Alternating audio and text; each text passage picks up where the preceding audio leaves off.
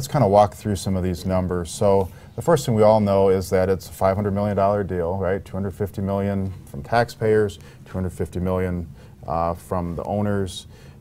Now then you've got the two sides. Governor Walker wants to sort of match them up and say one is greater than the other. So the costs if the bucks stay, and the figure we've talked about is $400 million, but that's not the figure the governor used in his speech. How's he presenting it to voters? Right. The basic equation is half and half. The public will pay half, and the bucks will pay half.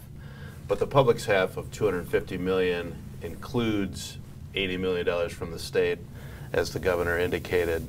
But that 250 is really just a nominal number. That's not involved. So based on estimates that we've been told, that 250 could actually become over 20 years, more like 400 million. All right, and in the presentation that the governor talked about 80 million, which is the state share, so he's sort of kind of got a low ball figure to start from when he's calculating this scale.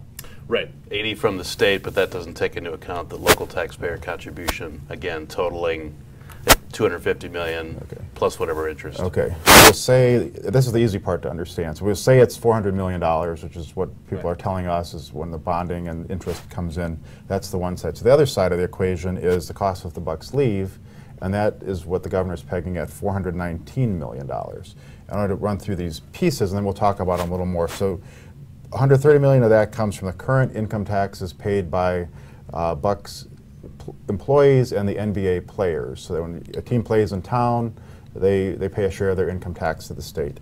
$169 million comes from the growth in the income taxes. So over the next period of years, it's expected to increase NBA salaries and so forth. And then $120 million comes from the Bradley Center costs. So let's start with the Bradley Center costs. What does that $120 million involve? And yeah, the $120 million is a little more difficult, I think, to nail down. The loss in state income taxes from NBA players, people can understand. If we don't have an NBA arena, NBA players don't pay income taxes. The $120 million that the governor is including is money that the Bradley Center has in expenses and in debts. And the $120 million, he has said there exists on the books, so to speak, has not been independently verified. So for him to include that and say, gee, that would be a cost to taxpayers, we don't know independently if that $120 million is solid. Secondly, we don't know that taxpayers from the state would necessarily be held responsible for that. His argument is, look, if the Bucks leave, the Bradley Center's in financial trouble, the state would have to step in and pick up this $120 million. Well, it is, that's though, in dispute. for readers, I mean, viewers, though, they don't, the state does have a specific role, right? This is the Bradley Center, when it was created as a gift from the Jane Pettit, it's an instrumentality of the state. There is a role. It's not like the state is just sweeping in and being assigned the potential debt and costs, right? That's true. I mean, certainly it's not as though the state would have to rescue it sort of out of the goodness of its heart. It does have an ownership interest in the Bradley Center, and potentially could be tapped to pick up any expenses or debt that the Bradley Center has, but that's not as firm, let's say, as the governor makes it seem. Right, okay. So let's roll back to that question of the income taxes. And you and I pay income taxes. We're not LeBron James, so when he comes to town, he pays a little bit more, and that's why the state's interested in that, and that's kind of the heart of the argument. So there's some we think is a pretty solid number that here's what they have paid, and that number's been consistent and going up. That's the 130, correct? Right. So what about the growth? How certain is that, or what are the red flags that people should be watching on that point?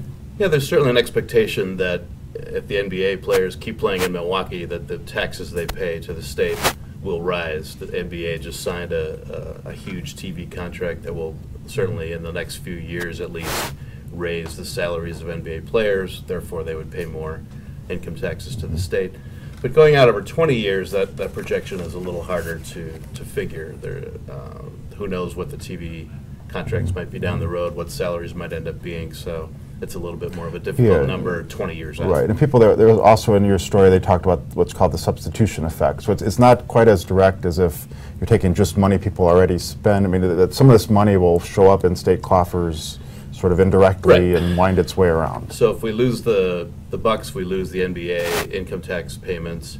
But that doesn't mean people who go to Bradley Center to Bucks games, spend money on tickets, spend money at the facility, would just sit on that money. They would spend it maybe on other sporting events or in other forms of entertainment, and that in turn generates taxes of its own. If a business is suddenly making more money, able to pay their employees more money, that generates taxes. So to some extent, we lose the income tax payments from the NBA players, but at least some of that would be made up through other taxes. All right, we should note we didn't put this one to the truth-o-meter in part because there isn't even a drafted bill yet to look at, and none of these numbers have been vetted by the Fiscal Bureau or others to really tell how certain they are. So we just tried to provide good background information for people in that stories. Right.